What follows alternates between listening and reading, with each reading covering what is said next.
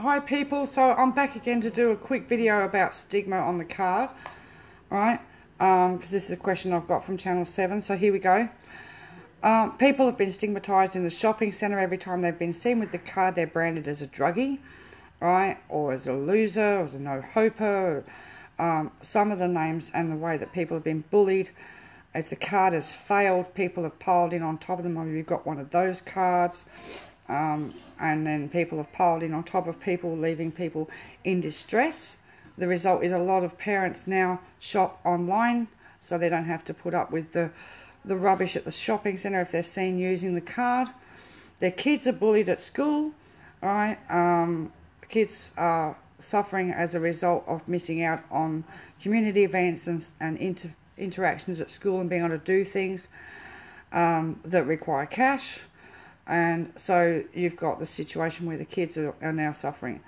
Parents are stigmatised through the lead up of the media promotion for the card in regards to drugs, alcohol and gambling, and the people that are really mean that keep up the stigma. The government says that the Indu card doesn't have Indu on it. They still have in Hinkler. The majority of the card holders still have the old card that says Indu, as clear as bell. But it's even had where staff have made derogatory comments about, oh, you're spending my tax dollars, etc. And really, to treat people like that who are just trying to do their shopping, single parents, working parents that are on the card, disabled people and carers and people in their 50s and 60s in the other regions, is disgusting.